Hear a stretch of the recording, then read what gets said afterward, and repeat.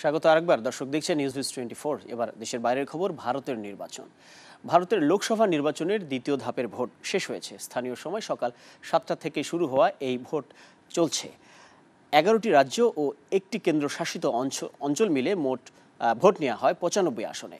পশ্চিমবঙ্গের 3 আসন জলপাইগুড়িতে বিকেল 3টা পর্যন্ত ভোট পড়েছে 71%। দার্জিলিংয়ে এ হার 63%, রায়গঞ্জে 61%, জম্মু কাশ্মীর আসনে 38 এবং শ্রীনগরে 5.7%।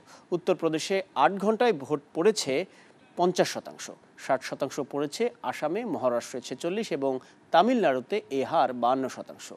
ওড়িশায় ভোট পড়েছে 53%, মণিপুরে এ হার 67%, ছত্তিশগড়ে 59%, কর্ণাটকে 49% এবং এই ধাপে নিবন্ধিত ভোটার 16 কোটি। প্রার্থী আছেন 1,500-এরও বেশি। হেভিওয়েট প্রার্থীর মধ্যে আছেন কেন্দ্রীয় মন্ত্রী জুয়েল ওরাও, সাবেক প্রধানমন্ত্রী দেব গৌড়া, উত্তরপ্রদেশ কংগ্রেস সভাপতি রাজ বাব্বার, অভিনেত্রী হেমা মালিনী এবং ফারুক আবদুল্লাহ। পশ্চিমবঙ্গের দার্জিলিংয়ের কয়েকটি কেন্দ্রে সহিংসতার খবর মিলেছে। রায়গঞ্জে সিপিএম প্রার্থী মোহাম্মদ সেলিমের গাড়ি বহরে হামলা হয়েছে।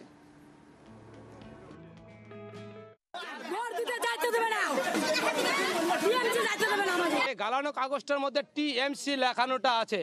আমরা এটাই বলতে চাইছিলাম প্রিসাইডিং অফিসারকে, স্যার এটা কি ব্যাপার, টিএমসি লেখাটা কেন? একে দেখিয়ে বলছে আপনার লোকও আছে বলে এখানে এরা একটা গন্ডগোলের চেষ্টা তৈরি করছে। এই প্রসঙ্গে আমরা আরো কথা বলতে চাই। আমাদের সঙ্গে যুক্ত হয়েছেন স্টুডিওতে আমাদের সহকর্মী senior broadcast journalist Shakil Mahmud. Shakil, আপনাকে স্বাগত। আপনি ইন্টারন্যাশনাল অ্যাফেয়ার্স নিয়ে কাজ করেন। আপনার মাধ্যমে আমরা ভারতের এই নির্বাচনের সবশেষ খবরগুলো জানছি। আজকের যে দ্বিতীয় দফার নির্বাচন, এই নির্বাচন প্রসঙ্গে কি বলবেন? যে এখন পর্যন্ত দেখা যাচ্ছে যে কোথাও কোথাও দু একটি ঘটনা ঘটেছে, এর বাইরে আর সব মিলিয়ে কি আপডেট আছে আপনার কাছে? এখন পর্যন্ত সবশেষ যে আপডেট, তাতে ওভারঅল বলা চলে যে পশ্চিমবঙ্গে এ পর্যন্ত সবচেয়ে বেশি ভোট পড়ার একটা হার আমরা দেখেছি। প্রায় 71% ভোট পশ্চিমবঙ্গের 3 আসন মিলিয়ে প্রায় বলা যায় আজকে যে ভোটগুলো হয়েছে। তো আমি মাকসুদ একটু জানিয়ে রাখি যে পশ্চিমবঙ্গের আজকে যে 3টি আসনে ভোট হচ্ছে, খুব ইন্টারেস্টিংলি ব্যাপার হচ্ছে 3টা আসনে কিন্তু গেলবার এমপি হয়েছে ঠিক 3 দলের 3 প্রার্থী, এবং এখানে কিন্তু কেন্দ্রের ক্ষমতাসীন বিজেপিরও একটি আসন রয়েছে। এবং যে দার্জিলিং আসনটি, যেটি মানে আমাদের অনেক বলা চলে যে পর্যটন কেন্দ্র একটা আসন, সেখানে কিন্তু বিজেপির একটা শক্ত অবস্থান রয়েছে এবং ধারণা করা হচ্ছে এবারও তারা হয়তো জয় পেতে পারে। এবং দার্জিলিংয়ের আসনের বর্তমান যিনি এমপি এস আহলুওয়ালিয়া, তিনি হচ্ছে বিজেপির প্রার্থী এবং গতবার তিনি ভোট পেয়েছিলেন প্রায় 1,97,239 ভোট পেয়ে তিনি জয় পেয়েছিলেন গত বছর। আর জলপাইগুড়িতে এখন যিনি এমপি আছেন তিনি হচ্ছেন আবার তৃণমূলের এমপি বিজয় চন্দ্র বর্মন। তিনি গত বছর পেয়েছিলেন 69,606 ভোট। এবং বাট যদি রায়গঞ্জের কথা বলি, রায়গঞ্জে কিন্তু সিপিএমের এমপি বর্তমানে রানিং, এবং আজকে আমরা খবরে যেমনটি দেখছিলাম যে সিপিএমের এমপির গাড়ি মানে নেতার প্রার্থীর এবং গাড়ি বহরে হামলা হয়েছে। সেই সিপিএমের যিনি এমপি রয়েছেন এখন মোহাম্মদ সেলিম, তিনি কিন্তু গতবার খুব সামান্য ভোট পেয়েছিলেন, মানে 1634 ভোট, যেটা মানে অন্যান্য যে পশ্চিমবঙ্গের আসনগুলো সে রেশিও হিসেবে খুবই নগণ্য বলা চলে আর কি। তো এ হচ্ছে পশ্চিমবঙ্গের 3 আসনের একটা ওভারঅল সিনিয়র। তো বলা যায় যে বেশ কিছু ইস্যু নিয়ে হয়তো তৃণমূল এখানে, যেমন সকাল থেকে আমরা যত ধরনের খবর দেখছিলাম, যত অভিযোগ পাচ্ছিলাম, সবার চক্ষু কিন্তু তৃণমূলের দিকেই ছিল। এবং বলা হচ্ছে যে সাধারণ ভোটারদেরকে তারা বের করে দিচ্ছেন, এবং বিশেষ করে দার্জিলিংয়ের এই অঞ্চলটাকে কেন্দ্র করে আসামের সহ এই দার্জিলিংয়ের এই অঞ্চলটা কিন্তু বেশ কিছু দিন ধরে হচ্ছে বিচ্ছিন্নতাবাদীদের একটা তৎপরতা ছিল, এবং গোর্খারা কিন্তু তারা হচ্ছে আলাদা গোর্খা ল্যান্ডের জন্য দার্জিলিংয়ে বেশ কিছু আন্দোলন করছিল।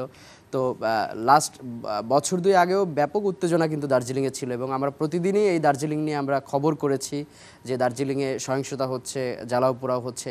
তো সেই একটা অবস্থায় আজকে কিন্তু সেখানে ভোট হচ্ছে, এবং বলা চলে যে তৃণমূল এবং বিজেপি কর্মীদের ভিতরে কিন্তু একটা রেষারেষির বিষয় এখানে ছিল, এবং সেখান থেকে যে একটা উত্তরণের বিষয়, সেটা হয়তো আমরা ফল আসলে আরও দেখতে পাবো যে আসলে বিজেপি সেখানে রিগেইন করতে পারছে কিনা। আরেকটা বিষয় বলে রাখি, আজকে ইন্টারেস্টিংলি হচ্ছে যে তামিলনাড়ুতে কিন্তু যেমন জয়ললিতা মারা যাওয়ার পরে কিন্তু তার দল অনেকটাই অগোছালো অবস্থায় চলে গিয়েছিল। তো সবশেষ যে নির্বাচনটি হয়েছে 2014 সালে, সেখানে তামিলনাড়ুর 39টি আসন ছিল, এবং ভারতের গত লোকসভা নির্বাচনে কিন্তু জয়ললিতার AIADMK দলটি হচ্ছে তৃতীয় অবস্থানে ছিল। তারা তামিলনাড়ুর যে 39টি আসনেই তারা জয় পেয়েছিল এবং এটা কিন্তু রেকর্ড যে প্রধান বিরোধী দল কংগ্রেসের পরে কিন্তু তারা তৃতীয় অবস্থানে চলে এসেছিল। তো এবার সেই তামিলনাড়ুর কিন্তু আজকে 39 আসনের 38টিতে আজকে ভোট হয়েছে। তো সেখানেও একটা দেখার বিষয় এবং অনেক ধরনের বলা হচ্ছে যে বিজেপি এবং AIADMKের ভিতরে একটা গোপন সমঝোতাও হয়েছে এরকম বলা হচ্ছে। তো সেক্ষেত্রে সেখানে আসলে ফুল প্যানেলে AIADMK জয় পায় নাকি বিজেপির কী ধরনের সেখানে কারিশমা কাজ করে সেটাও একটা ইন্টারেস্টিং ব্যাপার। আর এর বাইরে হচ্ছে কর্ণাটকের বিষয়টা যদি আপনাকে একটু বলি, কর্ণাটকের প্রায় যে আসনগুলি রয়েছে সেখানে আজকে প্রায় 11টির মতো আসনে ভোট হচ্ছে। তো কর্ণাটকেও কিন্তু বেশ কিছু আসনে হচ্ছে বিজেপির একটা দখল রয়েছে, সেখানে বিজেপির নিয়ন্ত্রণ রয়েছে এবং কিছু আসন আছে কংগ্রেসের নিয়ন্ত্রণে। তো বলা যায় যে সবশেষ জয় পরাজয়ের নির্ধারণে কর্ণাটকে একটা ভালো ভূমিকা রাখবে। আজকে যে 95টি আসনে ভোট হচ্ছে এর ভিতরে তামিলনাড়ু এবং কর্ণাটক এইখানে হচ্ছে সবচেয়ে বেশি আসন। এর বাইরে ছোট ছোট যেমন কাশ্মীরেও কিন্তু আজকে যেমন আমরা সবচেয়ে যখন খবর দেখছিলাম যে কাশ্মীরে আজকে ভোটের রেশিও খুবই কম, মানে টোটাল কাশ্মীরে আজকে ভোট রেশিও হয়তো 27%, সেখানে শ্রীনগরে মাত্র 5 কি 7% ভোট পড়েছে। তার মানে হচ্ছে অনেকে ভোট দিতে জানেনি। তো এ ধরনের কিন্তু একটা শঙ্কা রয়েছে। কিন্তু গত নির্বাচনে গত প্রথম দফার যখন ভোট হলো আমরা 11 এপ্রিল যেটা দেখলাম, সেখানে কিন্তু শ্রীনগরে আমরা ভোটের হার খুব ভালো দেখেছি এবং যেটা আবার এই নির্বাচনে কিন্তু আমরা দেখতে পাচ্ছি না। তো এরকম অনেক ধরনের রেশিও কিন্তু রয়েছে। যেমন আমি যদি এর বাইরে আপনাকে আরেকটু বলি, আসামের কথা বলি, যেমন আসামের আজকে যে ভোট যেসব স্থানে ভোট হচ্ছে, একটা হচ্ছে যে স্বশাসিত জেলা ওরা যেটা বলে, সেখানে কিন্তু কংগ্রেসের বীরেন সিং এনগেতি, তিনি হচ্ছে এর আগের বার ভোট পেয়েছিলেন 24,000, তিনি কংগ্রেসের এমপি। এরপরে করিমগঞ্জ যে আসন, সে আসনটি হচ্ছে AIUDF-এর, এখানে হচ্ছে রাধেশ্যাম বিশ্বাস, তিনি গেলবার হচ্ছে প্রায় 1 লাখেরও বেশি ভোট পেয়ে তিনি জয় পান। এরপরে মঙ্গলদৈ যে আসনটা সেটা কিন্তু আবার বিজেপির দখলে, সেখানে হচ্ছে রমেন ডেকা গেলবার হচ্ছে প্রায় 22,000-এর বেশি ভোট পেয়ে জয় পান। এরপরে আরেকটি আসন হচ্ছে আসামের নগাঁও, সেখানে আবার বিজেপির রাজেন গোহাই, তিনি গেলবার ভোট পেয়েছিলেন 1,43,000। এরপরে শিলচরের যে আসনটি সেখানে সুস্মিতা দেব, তিনি আবার কংগ্রেসের প্রার্থী, তিনি ভোট পেয়েছিলেন প্রায় 35,000। তো ওভারঅল বলা চলে যে আমাদের সীমান্ত যে স্টেটগুলি রয়েছে সেখানে কিন্তু মানে আসামে NRCর পরে কিন্তু আসামে ব্যাপক একটা উত্তেজনা চলছে এবং আমরা গতকালকেই দেখলাম যে আসামে হচ্ছে বিজেপি থেকে অনেকে কিন্তু কংগ্রেসে আবার যোগ দিয়েছেন। তো এক ধরনের কিন্তু সেখানে রাজনৈতিক মেরুকরণ চলছে আসামে। সেখানে NRCর পরে আসামে এখন আসলে কি অবস্থা দাঁড়ায়, সেখানে কি বিজেপি রিগেইন করে কিনা সেটাও আবার একটা বিষয় হচ্ছে যে বিজেপি হয়তো সেখানে পুরো আসন নাও পেতে পারে। শাকিল, আপনার কাছে আসবো। আমাদের সঙ্গে যুক্ত হচ্ছেন আমাদের সহকর্মী শুভজিৎ। শুভজিতের কাছ থেকে আমরা জানতে চাইব আপডেট। শুভজিৎ, আপনি ঠিক কোথায় আছেন এখন এবং ভারতের এই যে লোকসভা নির্বাচনের দ্বিতীয় দফায় ভোট চলছে এবং দ্বিতীয় দফায় ভোটের বৈশিষ্ট্যটা আসলে কি? দেখা যাচ্ছে যে কাশ্মীর সহ কয়েকটি জায়গায় কয়েকটি আসনে ভোটের হার খুবই কম, এর পেছনে আসলে কারণটা কি? দেখুন কিছুক্ষণ আমি এখন রয়েছি দার্জিলিং লোকসভা কেন্দ্রের 369 নম্বর বুথ, সেখান থেকে কিন্তু আমি কভার করছিলাম। আমাদের সকাল থেকে প্রথমে ছিলাম 170 নম্বর বুথ, সেখান থেকে কিন্তু দার্জিলিং এর বেশ কিছু বুথ আমি সকাল থেকে ঘুরেছি। এখনো পর্যন্ত এই সন্ধ্যে আর প্রায় কয়েক মিনিট বাকি কিন্তু এখানে ভোট শেষ হতে। বেশ কয়েক জায়গায় লাইন রয়েছে যেগুলো চা বাগান এলাকা, সেই সব জায়গায় কিন্তু শ্রমিকরা কাজের পরে আজকে ভোট দিতে এসেছে, কাজেই ভোট আর সেখানে হয়তো আরো 8 ঘন্টা বেশি চলবে এবং নির্বাচন কমিশন এখান থেকে প্রায় 6:30টার মধ্যে জানিয়ে দিতে পারবে যে কত ভোট এখনো পর্যন্ত পোল হয়েছে। তবে যেটা নির্বাচন জানা যাচ্ছে 75% ক্ষেত্রে কিন্তু 3 কেন্দ্রেই এখনো পর্যন্ত ভোট ফল হয়ে গেছে এবং যেটা উল্লেখযোগ্য বিষয়, প্রায় 1000-এর বেশি অভিযোগ কিন্তু ইতিমধ্যেই দায়ের হয়েছে বিভিন্ন দলের তরফে। তোমাকে বলে নির্বাচন কমিশন কিন্তু এটা সুবিধা বলে একটা অ্যাপ আছে সমস্ত দলের ক্ষেত্রে, যারা নিজের কমপ্লেন নথিভুক্ত করতে পারে এবং খুব সহজেই নথিভুক্ত করার জন্য। এবং এই শুধুমাত্র সুবিধাতেই কিন্তু 1000-এর বেশি অভিযোগ দায়ের করেছে 4 দল, মূল যে 4 দল তারাই। এবং নির্বাচন কমিশনের তরফ থেকে বিশেষ পর্যবেক্ষক ছিল বিবেক দুবে, তিনি কিন্তু কিছুক্ষণ আগেই জানিয়েছেন যে নির্বাচন এখনো পর্যন্ত যা হয়েছে শান্তিপূর্ণ নির্বাচন হয়েছে। যদিও এই শান্তিপূর্ণ নির্বাচনের তথ্য কিন্তু মেনে নেয়নি সিপিএম এবং কংগ্রেস, তারা কিন্তু কংগ্রেস কিন্তু কিছুক্ষণ আগেই প্রদীপ ভট্টাচার্য, কংগ্রেসের সাবেক প্রদেশ কংগ্রেস সভাপতি, তিনি কিন্তু নির্বাচন কমিশনের দপ্তরে এসেছিলেন এবং তিনি কিন্তু সরাসরি লিখিত অভিযোগ দায়ের করেন নির্বাচন কমিশনের কাছে, সঞ্জয় ভদ্রের কাছে, এবং তিনি কিন্তু তারপরে সংবাদদাতাদের কাছে এসে তার ক্ষোভ উগরে দেয়। এরপরেই কিন্তু সিপিএম আসে। সিপিএম এর আজকে প্রার্থী কিন্তু আক্রান্ত হয়েছে রায়গঞ্জে, মোহাম্মদ সেলিম, এবং তিনি তার সমর্থনে কিন্তু তার দল আসে এবং তারা কিন্তু একটা সুষ্ঠু নির্বাচনের দাবি জানায় এবং ভোটের যে সন্ত্রাস হয়েছে বিভিন্ন কেন্দ্রে তাদের নির্বাচনের দাবি রয়েছে, সব নিয়ে কিন্তু তারা নির্বাচনের অফিস ঘেরাও করে এবং দীর্ঘক্ষণ অফিস ঘেরাও করার পরে কিন্তু তারাও কিন্তু অভিযোগ দায়ের করছে এই মুহূর্তে। এখনো পর্যন্ত তুমি যা বলতে পারো, চোপড়ার ঘটনা ছাড়া কিন্তু বিক্ষিপ্ত কিছু অশান্তি, চোপড়া এবং কাটিয়াং, কালিম্পং কিছু কিছু বিক্ষিপ্ত অশান্তি যেগুলো দেখা গেছিল, এই মুহূর্তে কিন্তু ভোট পরিস্থিতি শান্ত এবং ভোট এখনো পর্ব চলছে, যা আশা করা যাচ্ছে এখনো আধ ঘন্টার মধ্যে একটা সম্পূর্ণ যে চিত্র সেটা কিন্তু আপনার সামনে দিতে পারবো। শুভজিৎ, একটু আপনার কাছে জানতে চাচ্ছিলাম, শাকিল বলছিলাম, আপনার কাছে একটু জানতে চাচ্ছিলাম যে দার্জিলিং এর এখনকার কি অবস্থা, মানে এবার কি বিজেপি তার আসন ধরে রাখতে পারবে? আমরা যতদূর জানি দার্জিলিং আসনটি বিজেপির। দেখো তোমাকে যেটা বলি, এই গতবার যে দুটো কেন্দ্রে নির্বাচন হয়েছিল সেটা কিন্তু তৃণমূলেরই কিন্তু দুটো আসন ছিল, কিন্তু এবারে পরিস্থিতি কিন্তু একটু ভিন্ন। কেননা এখানে কিন্তু যে তিনটে কেন্দ্রে নির্বাচন হচ্ছে তার মধ্যে কিন্তু দুটোই কিন্তু বিরোধীদের দখলে, এবং দার্জিলিং এ পা দেওয়ার পর থেকে কিন্তু একটা জিনিস বোঝা গেছে যে বিজেপির পাল্লা এখানে অনেক ভারী। আমরা সকাল থেকে ঘুরে ঘুরে যে পরিস্থিতি দেখেছি সেখানে কিন্তু তৃণমূলের বুথ দেখা গেছে, বিভিন্ন জায়গায় যে বুথে ক্যাম্প করা হয় দলের তরফ থেকে, সে কিন্তু তৃণমূলের ক্যাম্প ছিল বিভিন্ন জায়গায়, সেটা কিন্তু বিজেপির ক্যাম্প ছিল না, অধিকাংশ জায়গায় ছিল না। কিন্তু ভোটারদের মধ্যে কিন্তু বিজেপির একটা বিশাল প্রভাব লক্ষ্য করা গেছে, তারা কিন্তু চাইছে এই মুহূর্তে বিজেপিকে। কেননা আপনি ভালো করেই জানেন যে এখানকার পাহাড়ের যে মূল দল গোর্খা জনমুক্তি কিন্তু এই মুহূর্তে দুভাগে বিভক্ত। তাদের যে মূল দলের যে ফাউন্ডার বিমল গুরুং, তিনি কিন্তু পলাতক, সিনয় তামাং, তিনি কিন্তু পাহাড়ে অবস্থান করছেন। তার সমর্থনে কিন্তু মমতা ব্যানার্জির দল এখানে লড়াই করছে, কিন্তু তারা কিন্তু নিজেদের প্রতীক পায়নি। যে বিমল গুরুং তার নামে দলের প্রতীক রেজিস্টার, তারা কিন্তু তৃণমূলের প্রতীকে পাহাড়ে লড়াই করছে। এই পরিস্থিতিতে পাহাড়ে কিন্তু গোর্খা জনজাতির সাথে একটা সমতলের দলের লড়াই কিন্তু একটা শুরু হয়েছে, যেখানে কিন্তু গোর্খা যে সেন্টিমেন্ট, সেই সেন্টিমেন্টে কিন্তু মানুষ বিজেপিকে ভোট দিচ্ছে বলে এখনো পর্যন্ত আমি কিন্তু অনুভব করেছি। এছাড়াও পাহাড়ের যে মূল যে চার দল আছে, অন্যান্য যে ছোট ছোট দল এখানে আছে, জিএনএলএফ আছে, জিএনএলএফ কিন্তু একটা সময় বড় শক্তিশালী দল ছিল এবং জিএনএলএফ এর কিন্তু রাজত্ব চলতো আজ থেকে 10 বছর আগে পাহাড়ে। সেক্ষেত্রে তাছাড়াও 10 বছর ধরেই কিন্তু এখনো পর্যন্ত এখানে বিজেপির একটা বিশাল হোল্ড তৈরি করেছে তারা। তাছাড়াও আরো ছোট ছোট যেমন সিপিআরএম, একটা বামপন্থী দল এখানকার পাহাড়ের, সিপিআরএম, মদন তামাং, প্রয়াত মদন তামাং এর দল, তারা কিন্তু প্রত্যেকেই কিন্তু পাহাড়ের এই দল যে বিজেপিকে কিন্তু প্রত্যেকে সমর্থন করেছে। অন্যদিকে কিন্তু তৃণমূলের হাত ধরে তৃণমূলের প্রতীকে কিন্তু লড়তে হচ্ছে অমর সিং রায়কে। কাজেই অমর সিং রায় এবং এখানে একটা ভূমিপুত্র লড়াই একটা প্রশ্ন হচ্ছে যে অমর সিং রায় ভূমিপুত্র, রাজু বিশ্বাস বিজেপির ভূমিপুত্র।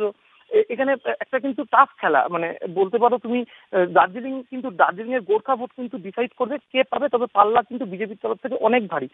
অন্যদিকে তুমি যদি বলতে পারো শিলিগুড়িতে কিন্তু সরাসরি লড়াই অমর সিং রায়ের সাথে সমন পাঠক। কেননা শিলিগুড়ির যে মেয়র, এখনো কিন্তু শিলিগুড়ির যে মেয়র পদ, শিলিগুড়ি কর্পোরেশন, তারা কিন্তু এখনো বামপন্থীদের হাতে রয়েছে এবং তারাই কিন্তু চালাচ্ছে এবং সেখানে কিন্তু বামপন্থীদের একটা বিশাল হোল্ড রয়েছে। সেই জায়গায় দাঁড়িয়ে কিন্তু বলতে পারো দার্জিলিং কেন্দ্রের 4 দলেরই লড়াই, কিন্তু 4 দলের লড়াইয়ের মধ্যে কিন্তু সমতলে সিপিএম এর সাথে যেখানে তৃণমূলের সরাসরি লড়াই হচ্ছে, পাহাড়ে কিন্তু গোর্খার সাথে তৃণমূলের সরাসরি লড়াই, কিন্তু পাহাড়ের গোর্খা ভোটই ডিসাইড ফ্যাক্টর হবে যে কে পেতে চলেছে দার্জিলিং এর পরবর্তী আসন। তবে এখনো পর্যন্ত মনে করা যাচ্ছে দার্জিলিং কেন্দ্র কিন্তু বিজেপির হাতেই যেতে চলেছে। অন্যদিকে যদি রায়গঞ্জের আসন যেতে চাও, রায়গঞ্জের আসনে কিন্তু মাত্র 1600 ভোটে কিন্তু গতবার আমাদের মোহাম্মদ সেলিম সিপিআইএম এর তরফ থেকে কিন্তু তিনি জিতেছিলেন। এই মোহাম্মদ সেলিমের সাথে কিন্তু বিপাদ আসনে সরাসরি লড়াই রয়েছে, কিন্তু সেখানে কিন্তু বিজেপি গতবার নিউ ভূমিক দাঁড়িয়েছিল, এইবার কিন্তু কানাইলাল আগরওয়াল তৃণমূলের রয়েছে, বিজেপি রয়েছে দেবশ্রী চৌধুরী, প্রত্যেকের সাথে কিন্তু ফাইট রয়েছে এবং প্রত্যেকে কিন্তু লড়াইয়ের মধ্যে 4টে দলই কিন্তু সমানভাবে অবস্থান করছে। এখানে কিন্তু কেউ কাউকে লড়াই জমি ছেড়ে দেয়নি এবং রায়গঞ্জ কিন্তু এখনো বলা যাচ্ছে না কে জিততে পারে এবং কে এগিয়ে রয়েছে, সবাই কিন্তু এখানে সমানভাবে এগিয়ে রয়েছে। আর অন্যদিকে জলপাইগুড়ি আরেকটি আসন রয়েছে, জলপাইগুড়ি সেখানে কিন্তু বিজয়চন্দ্র বর্মন দাঁড়িয়েছে তৃণমূলের তরফ থেকে, বিজেপির জয়ন্ত রায় আছে। মূলত লড়াই কিন্তু এই দুই দলেরই লড়াই এবং আপনাকে অসংখ্য ধন্যবাদ আমাদের সঙ্গে যুক্ত হবার জন্য, বিস্তারিত জানাবার জন্য দার্জিলিং থেকে। দেখছেন নিউজ24। কথা বলছি ভারতের লোকসভা নির্বাচনে। আমাদের সঙ্গে স্টুডিওতে আছেন আমাদের সহকর্মী শাকিল মাহমুদ এবং আমাদের সঙ্গে এই মুহূর্তে শিলং থেকে যুক্ত হচ্ছেন উত্তর পূর্ব ভারত পার্বত্য বিশ্ববিদ্যালয়ের অধ্যাপক ডক্টর প্রসেনজিৎ ভট্টাচার্য। জনাব প্রসেনজিৎ, আপনাকে স্বাগত চ্যানেল 24 এর পক্ষ থেকে। আপনার কাছে যেটি জানতে চাই যে এই যে দ্বিতীয় দফায় ভোট হচ্ছে, সীমান্ত পারের রাজ্যগুলোর কি অবস্থা, সেখানে জয় পরাজয়ের সমীকরণটা ঠিক কেমন হতে পারে? একটা বিষয় ভারতবর্ষের বারবার ঘুরে ফিরে আসছে, সীমান্তবর্তী লোকদেরকে বাংলাদেশি তকমা লাগিয়ে তাদের ধর্মীয় যে আইডেন্টিটি, সেই আইডেন্টিটিকে আঘাত করার একটা রাজনীতি ভারতবর্ষে চলছে। বাঙালি হিন্দু এবং বাঙালি মুসলমান দুপক্ষকেই বাংলাদেশি বলে তকমা দেওয়ার একটা প্রবণতা ভারতবর্ষের রাজনীতিতে ক্রমাগত বৃদ্ধি পেয়েছে, এবং এটা উত্তর পূর্বাঞ্চল থেকে পূর্বাঞ্চল হয়ে সমগ্র ভারতবর্ষে দাবানলের মতো ছড়িয়ে পড়েছে। এবং বিষয়টা এই জায়গায় গেছে যে বাঙালি মাত্রেই বাঙালিকে বাংলাদেশি বলে তকমা দেওয়া হচ্ছে। এটা অত্যন্ত দুর্ভাগ্যজনক।